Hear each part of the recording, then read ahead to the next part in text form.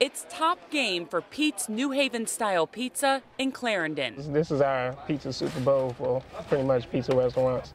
Stephen Anderson took us for a ride as he made a delivery shortly before kickoff. Yeah, I think on Super Bowl Sunday, people might actually tip more, especially guys.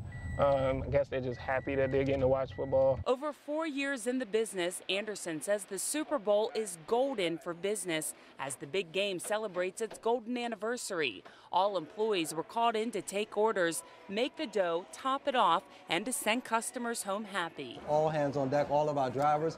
Usually we will have 2 drivers on a Sunday, but today we actually have 5. The dining room is just about empty, but carry-out and delivery are hopping. This was a big recovery for us, though, yeah. We learned customers like to pregame about an hour and a half before kickoff.